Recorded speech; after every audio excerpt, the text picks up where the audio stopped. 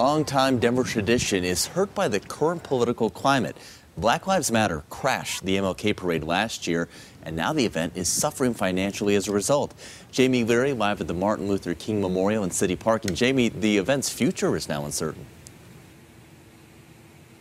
Well, last January, attendance was down, and organizers are going into this next Marade, which is just over a month away, with a $40,000 shortfall. And they told me today, if things continue this way, it could mean the end of the Denver March altogether.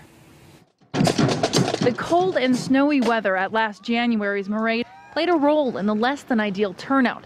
But the events that transpired during the 2016 Marade also had a huge impact. We are here to reclaim what is ours. After unplanned protests from Black Lives Matter 5280, organizers say families were afraid to attend future Marades, and corporate sponsors dropped out. That situation just created apprehension amongst our, like I said, our corporate sponsors. On top of that, the Marade's lead organizer, Dr. Vern Howard, suffered a serious head injury back in September. He can no longer do for the event what he used to.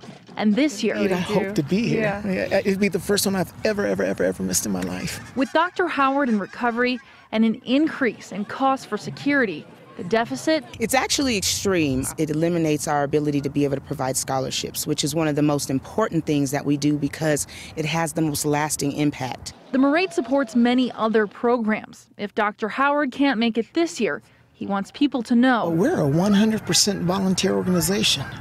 So every nickel we receive goes to the community and to the programs that support the community.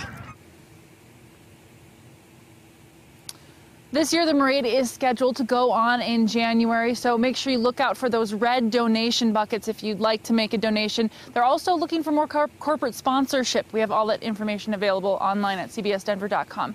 Live in Denver, Jamie Leary covering Colorado First.